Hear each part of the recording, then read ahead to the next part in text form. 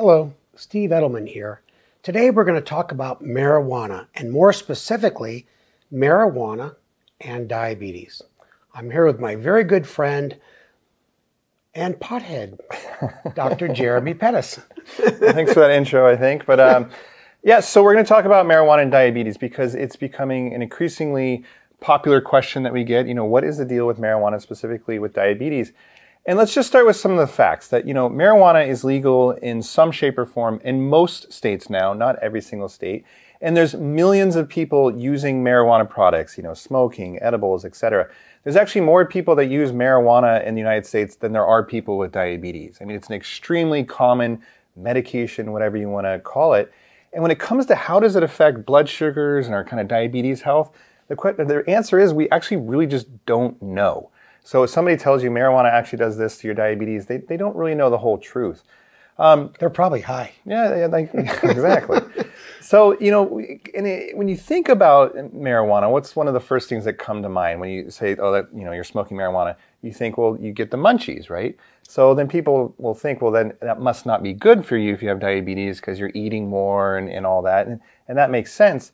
But interestingly, if you just survey, and they've done this, people that use marijuana products, type 2s, type 1s, and people without diabetes, people that use marijuana regularly tend to be thinner. Even though they have the munchies and they're eating, or having kind of an increased appetite, they tend to be thinner. They tend to have better cholesterols, and they may be more insulin sensitive. So there's this kind of paradox of like, well, if they're eating more, then why are they losing weight? And we don't know. And I always tell people, when you think about the classic stoner, I think Shaggy from Scooby-Doo, and what does Shaggy look like? Do you know what Shaggy looks like? Yeah, I know that. He's like rail thin, That's kind of the classic stoner, is this really skinny person. So, we're actually starting to do research in this. And at UCSD, where we work, there's actually a Center for Medicinal Cannabis Research, which puts out grants to study, cannabis in different areas. And I applied for and received this grant to study it in type 2 diabetes. And I have to tell you, we got this grant, but I've been blown away with how difficult it is to do research studies in cannabis or marijuana products. It is far more difficult to get any kind of marijuana product than it would be for any other diabetes drug, metformin, you name it.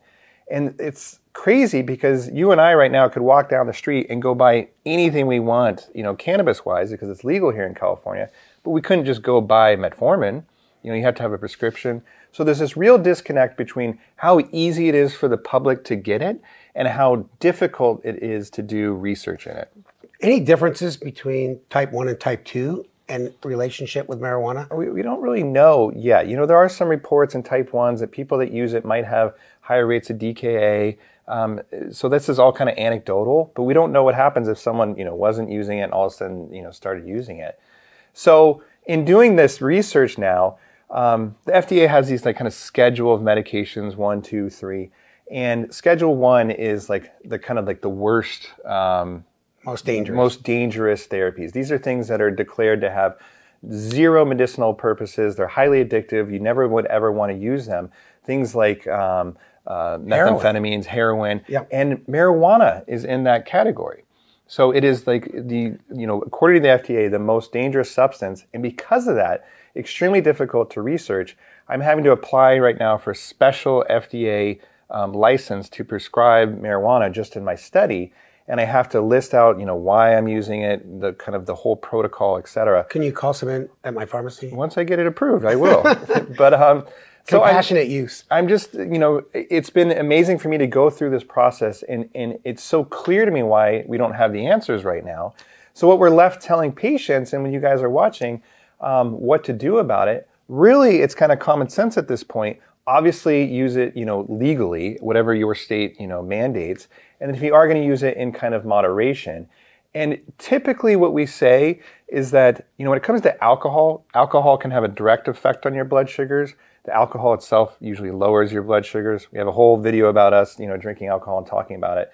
So alcohol itself has a direct effect on blood sugars. Marijuana, we think, is more of an indirect effect, that maybe you're not as with it as you might be. Maybe you have munchies.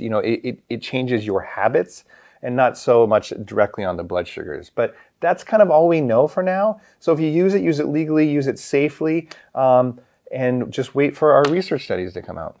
I appreciate that. Two last things. In our video vault on our website, Jeremy gives an excellent lecture on some of the scientific background between marijuana and diabetes. And the other thing is, if you've ever been to a medicinal store, you can get vapes, you can get, like you said, edibles. And how do you study each of those forms of marijuana? So just be careful. Well, that's our next challenge. You do edibles, I'll smoke and see what happens. So we'll see you for that one, guys. Okay. Take care.